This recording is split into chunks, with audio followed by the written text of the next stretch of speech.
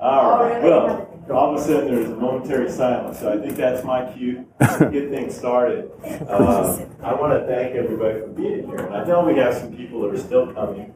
Two of my realtors are. So if they're not here, they're not getting any more business. They're going to be here. And Ray, I want to recognize Denise for putting in a lot of hard work. And what we've done here is kind of set up a network of people who are really generous. Generous that they're willing to share their experience, their skills, and make a difference for other people, and improve quality of life and the richness of life for all of us. So we've had a lineup of people who have been mostly healthcare providers. Today, we have a mental health care provider. For those of us who have ever lost sleep, recovery time, stunted our growth because we were worried about paying the overhead or paying the bills or about our future or about how our kids are going to go to college and just what the future holds. And do we have a plan? We really have somebody who's going to be able to give us a lot of information that's going to be very useful.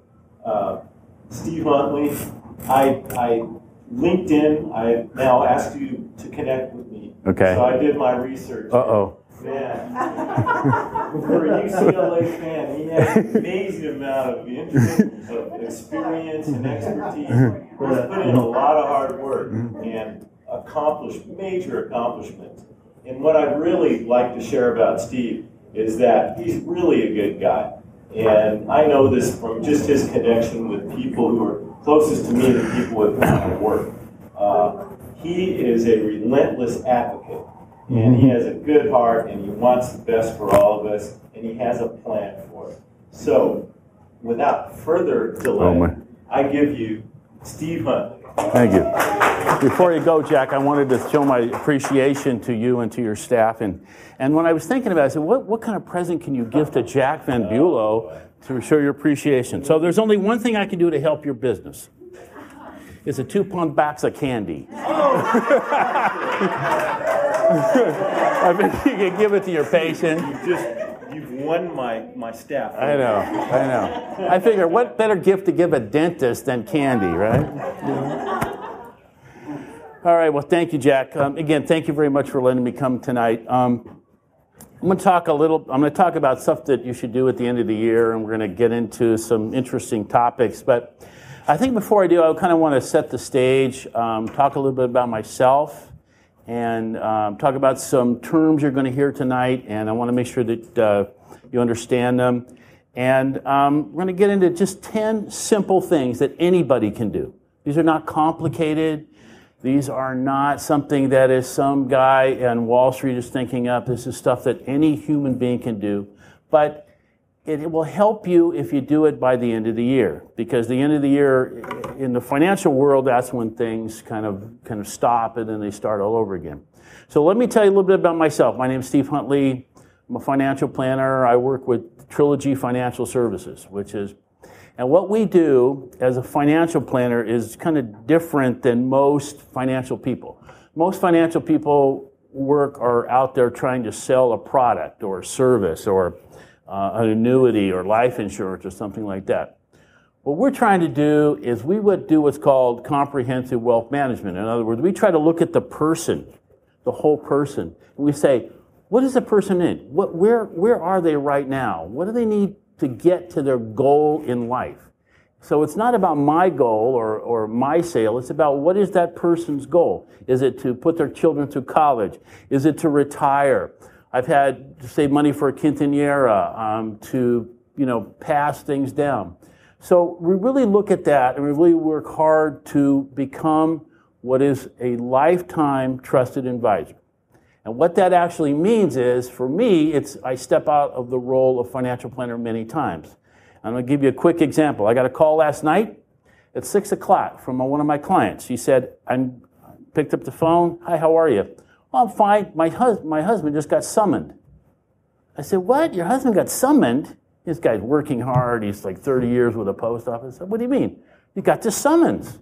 Well, read it to me. He's got a summons for jury duty. I said, okay, well, he's going to go to jury duty. He's got to get on the train and go down to Temple Street. So that's what I mean. We're so trusted by people that they will call us and ask us for things like that. So I've been doing this for 20 years. I've worked with lots of different types of people, and it's been an outstanding experience. I want to share some of the stories that I've had, some of the events, to kind of give you a framework. And during that 20 years, I actually live here in Pasadena. I live up the street on Lake and Mountain. If you know where that is, Popeye's Fried Chicken, Tuesday, $1.29 for 2 pieces. Don't make a left turn off the lake, because you're never going to get down to my house, ever. So, and in that time period, living here, there's one common thread in this town, and that's on every January 1st that I can remember, they always have a roast parade. 1 million of my closest friends come, and they all, they're going down the roast parade down Colorado Boulevard. And when I watch the roast parade, I look at things a little differently. You ever notice the Rose Queen? She's sitting up there. She's wearing this beautiful white dress. She's a young girl, about 19 years old. And she's always doing what's known as the light bulb wave, right? She's doing this with the elbow up. And I always thought to myself, what is she waving at? What is this woman waving at? And then I thought to myself, from a financial planning standpoint, the only thing she can be waving at is waving goodbye to opportunities she could have had in 2014. So I don't want that to happen to you, okay? I want you to be a good Rose Queen. So let's start talking about the 10 things we're going to talk about tonight. And before I do, I want to just define a couple of words. First of all, I use the word defer a lot. Now, defer to me means we push something off into the future.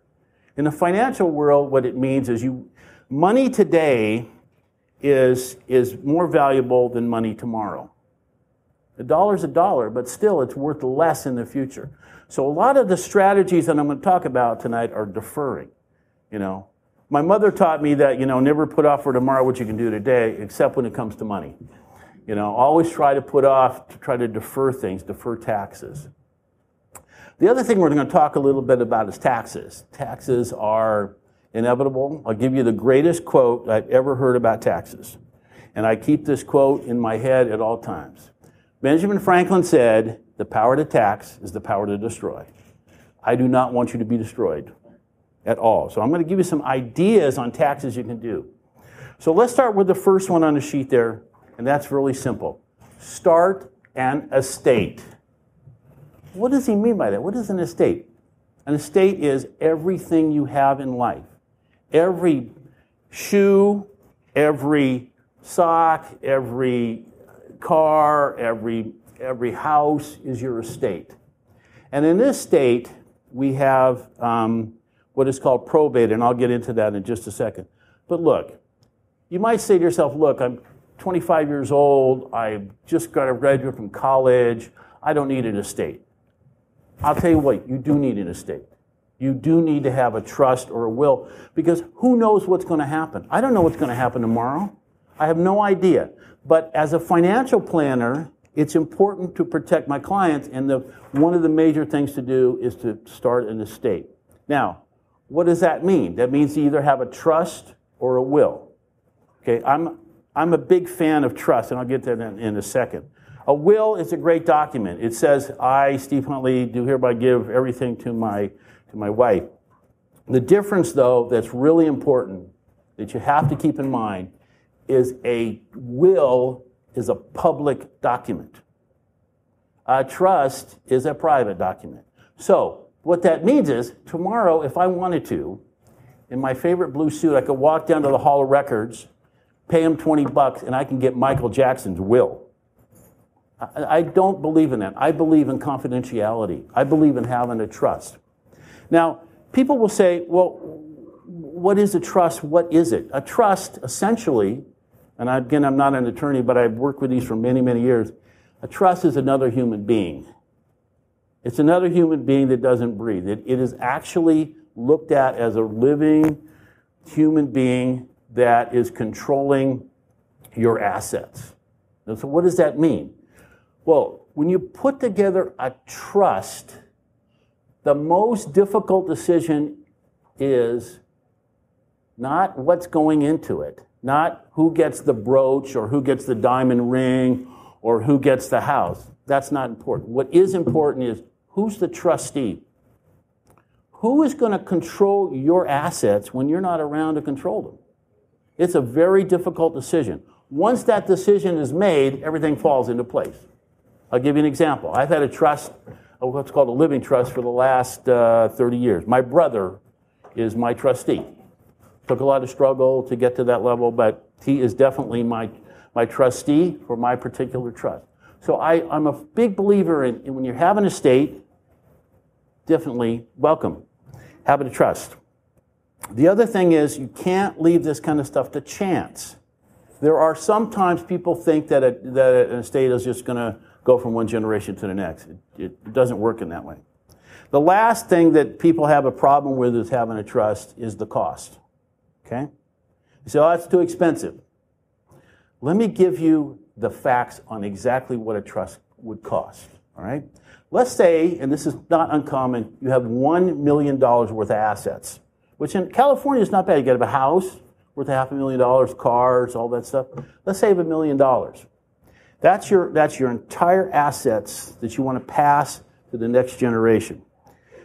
On average, in California, a trust costs between 1% to 2% of the assets. All right, so if you have $1 million assets, it costs about $1,000 for a trust. That's kind of expensive. Well, let's look at the other side of it. If you go to probate, by law, the probate is laid out into $350 per hour for the attorney, $100 for filing fee. There's all these fees. What actually happens is especially right now, is the fact that it takes about 2 years to go through probate.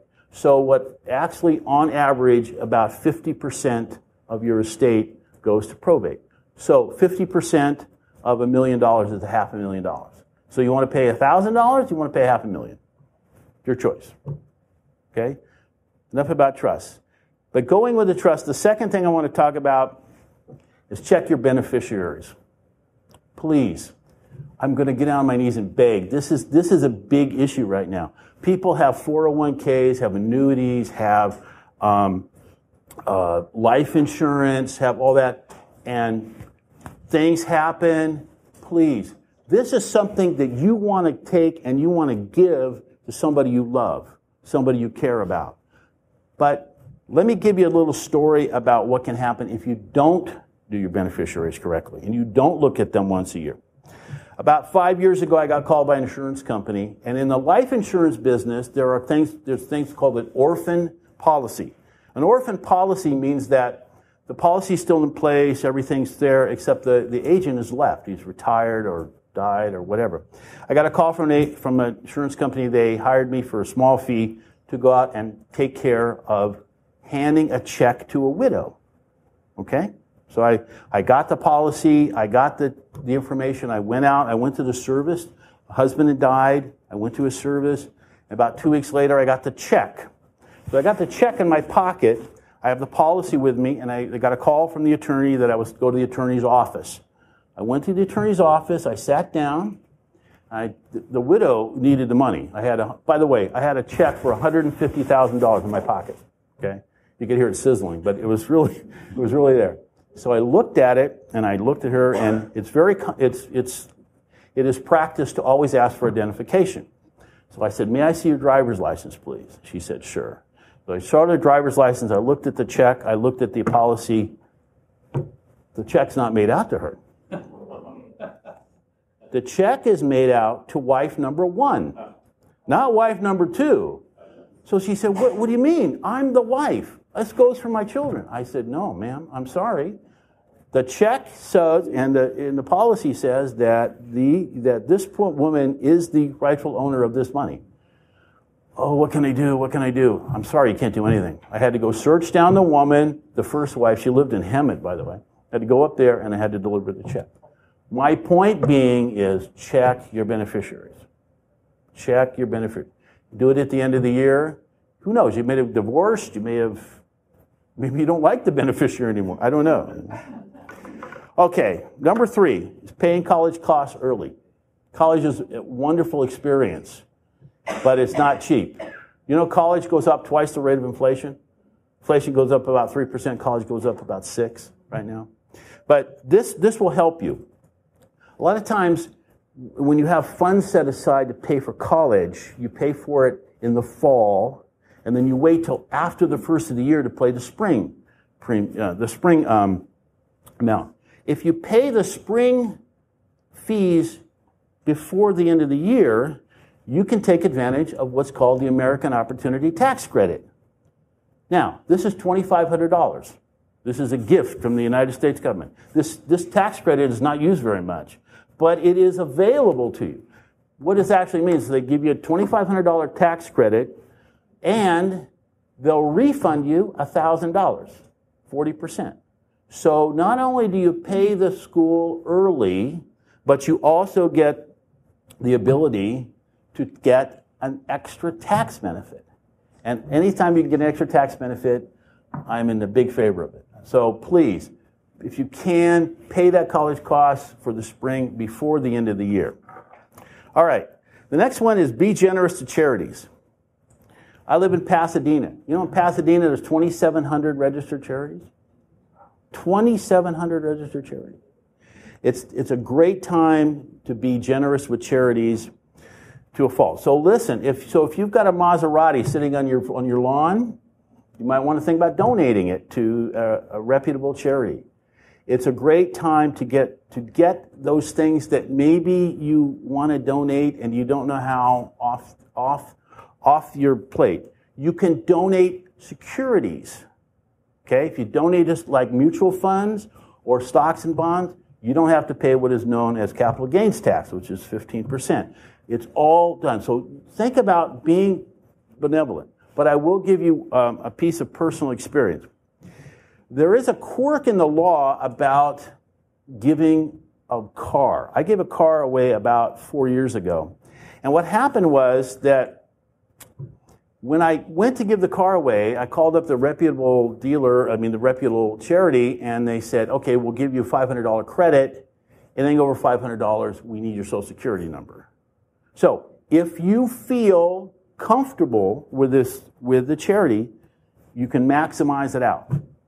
Okay, there is no ceiling on how much you can give, but just be careful. You know, just be careful nowadays, especially with all the scams there, that you feel comfortable with a reputable charity. Okay, and give your charities away. I mean, it's a great time to do it. If you do it right before the end of the holidays, it takes money right off the tax. What you're trying to do, by the way, when you're dealing with your taxes, is trying to keep the idea that it's not how much money you make, it's how much money you keep, you know? And how much, and also the other thing about taxes that I want to make sure, it's not the money that you're earning, it's the money that you present to the government. Say, I am the government, this is how much money I actually have to pay taxes on. If you look on a tax form, it's under line 35, okay? AIG, adjusted gross income. It's not how much money you make here, it's how much you present to Uncle Sam. So we want to help Uncle Sam by presenting as less money as possible to him. And charity is a great way. Okay, number 5 is make the most of your house. Let's talk about one of the greatest tax deductions of all time. This thing is a superstar. It's called the mortgage tax credit. The mortgage would pay, that the interest that you pay on a house, that money is tax deductible. And most of it is tax deductible. Actually, they actually call it forced savings, because when you buy a house, what happens is the interest, some reputable mortgage people will what they call front end the loan. In other words, they put, if you have a 30-year loan, the first 5 years, you're paying nothing but interest. So you're going to get that money back. So, but I want you to give you an idea that if you pay twice, if you pay 2 mortgage payments in December, you get the benefit of that tax credit that you would have gotten in January. But the question is, look, how am I going to pay 2 house payments in December? All right? I gotta buy Christmas presents. I got to go to grandma's house. It's very expensive, right? It is. It's a very expensive time of year. Let me give you a strategy for this. This is what I do, okay? When I pay my mortgage, I take my mortgage amount and I divide it by 12, okay? every month I take that little amount that I put in and I just slide it into the savings. I do it electronically, but I slide it into the savings. Now it's December, okay? I write the regular mortgage payment and I just double it because I move the money over. It's a very simple, very painless way of saving yourself some more money. So that's if most of your house payment is going for interest, it's a great thing to do. It's a really wonderful technique to do. Also, do the same thing for your property tax. If you'll notice on a property tax, especially in LA County, property taxes are due February 28th. Okay? But if you pay it before December 31st, it is now tax deductible. If you pay it after January 1st, then you got to wait the whole cycle of 2015 before you can get the benefit of paying it off. So again, not that I don't love taxes, but defer. It's a great strategy to do it. Okay, speaking of defer, let's talk about deferring your income. This is where we're going to get a little sticky here. So, there's two types of people in this world. There's 1099 people who work for themselves. There's W-2 people who work for somebody else. Let's take the example of a person who's a W-2 person. A person who works for somebody else, and let's say that person works really hard in 2014, and they really got their nose to the grindstone, and now it's December 2014, and they get a bonus. 1% of their salary, 2%, just do a great job. So what happens is if you pay the bonus before December 31st, it now becomes taxable income. You've just raised your tax amount for 2014. So what you do is you say, thank you, sir. Thank you, Mr. Boss, I realize you're working hard. Would you please pay me on January 1st? Fairly simple. You're still going to get your bonus. You're still going to get your money, but you're not going to, again, you're showing the government a lower amount of money. Now, But doesn't that the following year then have to show up? Pardon me? Doesn't that you're deferring the bonus for next year? Yeah. It'll be next year. But remember, the value of the money next year is worth less than it is today. You're paying the government back with money that's not as valuable as it is, and you got a whole year to do it. So now, if you're a 1099 or you're an independent person, how do you handle the strategy? Okay, how do you take advantage of this? A lot of times, people will get invoiced or be invoicing during December. Things are busy. Their plumbing business is really busy. Especially, I'm going to use a plumber this time of year. Plumbers are really busy this time of year. Grandma comes in, the toilet backs up. It does. It does. I mean, I hear this all the time, right? So plumbers go out, they do the work, they send an invoice, they send a bill, okay? They get paid before December 31st. That becomes taxable income. So what they should do is collect all the invoices, hold on to them until January the 1st. On January the 1st, they send it out. They're still going to get their money. But they've lowered what they are presenting to the government. Okay? It's just a simple thing. It's not hard to do this. So that's deferring your income. All right. Let's go back to the person who is a W-2, who's getting paid by somebody else. And that person, a lot of times I've heard that people get this horrific tax bill in April. And they're working real hard, and they say, well, how come my taxes are so bad in April? How come I always have to pay the government? The main reason is because you have not looked at your withholding. December is a wonderful time of year to take a look. You kind of know how much you're going to have to pay. You kind of know how things are. You can adjust your withholding accordingly. Bless you. So that, you're not paying this big tax bill in April. You're still going to maybe have to pay, but maybe not as much. So this is a good time of year. Sit down with your employer or the people who handle the payroll and say, what are my deductions? Is it too many? Is it too less? Make those arrangements. Okay. Number 8 is reallocate your investments. This is a great one. The stock market's been going up. It really has. It went up a lot. I think it's went up 12% over the year, okay? When you're working on your portfolio, everybody invests for something. I've never met anybody who didn't invest for a reason. Even people who are gambling on a day trading or gambling to make money in the stock market, okay? So you have a strategy. So maybe over the years, your strategy became too much, too skewed. Let's say you have mutual funds and they made a lot of money in the tech business, but they didn't make much money in the car side of it. So it's a great time of the year to adjust your portfolio.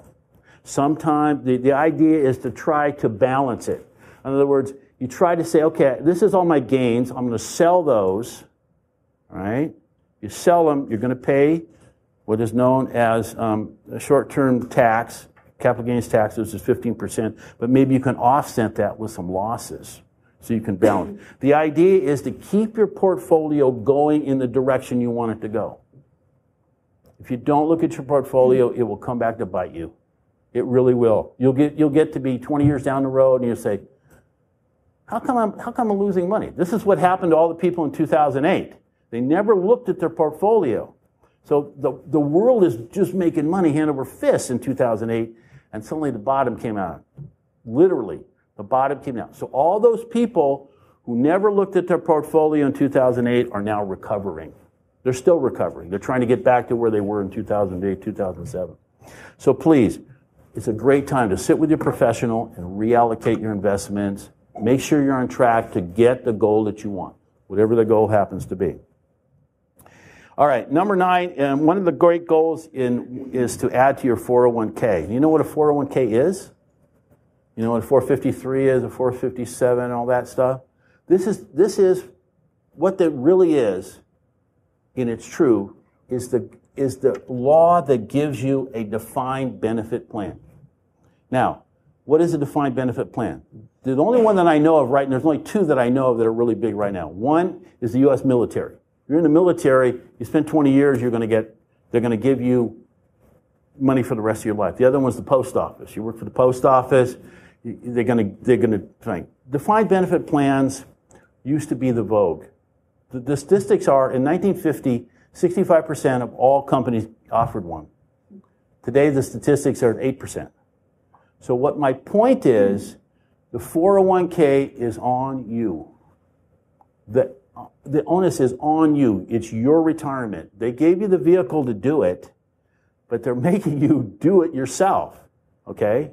Whether you work with a professional like myself or you just kind of throw darts at the thing, it's incredible. So add to your 401k, all right? Now, how much can you add? If you're under 50, you can add $17,500.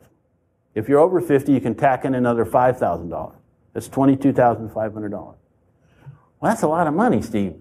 How can I do that? Think about it like this. Whatever you're going to add to your 401k is going to reduce the amount you're going to present to the government. All right? You're still your money. You still earned it, and we're deferring it to your future. Someday you might want to retire. You might want to live in Costa Rica. You might want to travel the world, go into Queen Mary. So, pardon me? That's right. You're paying yourself to save your own money, but you're controlling it. You and your financial person are controlling this money.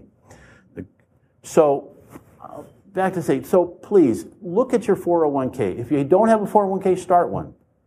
They're painless. It takes about 10 minutes of paperwork. You can put the money in. You can have it taken out electronically, but it continues to grow. But it's a great tool that you can use, again, for tax deferment because you're not paying the money on the taxes. You will pay money on a 401k. You will pay it at the end. And this is what you pay.